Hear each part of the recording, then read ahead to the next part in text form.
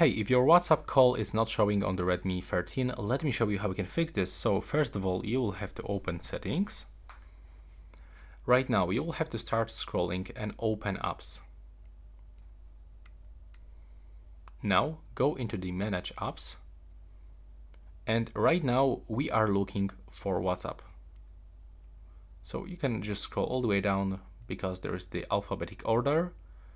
So click on the WhatsApp application. And now, first of all, we have to adjust the permissions by going here.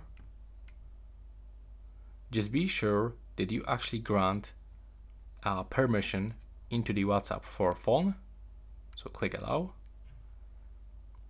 Then be sure that you also do this for the microphone. Select this one, the first option.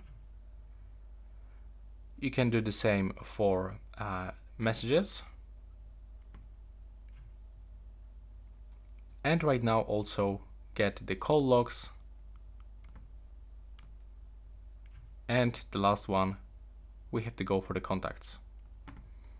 Now we have to go back and we have to scroll to the notifications and be sure that all of these notifications are actually turned on, like this. Then you can also open the additional settings in this application. So now just be sure that the notification tone is turned on, the conversation tones are turned on. So just check if every notification is actually available, and after this you will definitely receive the notifications from this application.